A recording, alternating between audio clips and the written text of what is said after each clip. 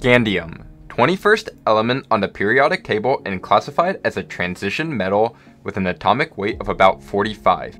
It is a soft, silvery white metal that develops a yellow or pink tint when oxidized. Despite being relatively rare, scandium actually occurs in over 800 mineral species, but usually in very small amounts, which is why it only makes up about 0.002% of the Earth's crust.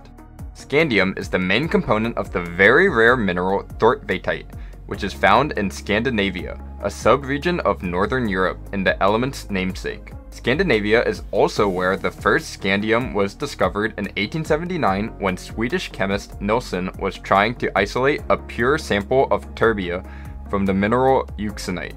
These days, scandium is primarily extracted from the waste materials left over after the primary uranium refining from ores like davidite. Since davidite contains only about 0.02% scandium, scandium is rarely just a bonus found in the leftover waste materials and is rarely mined directly due to its low concentration in nature.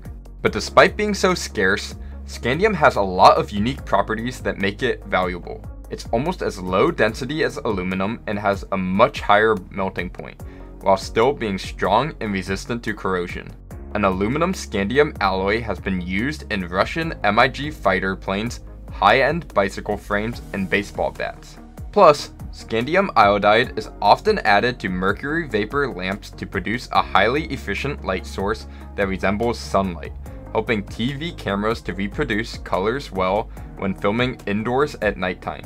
And the radioactive isotope scandium-46 is used as a tracer in oil refining to monitor the movements of various fractions, and it can also be used in underground pipes to detect leaks.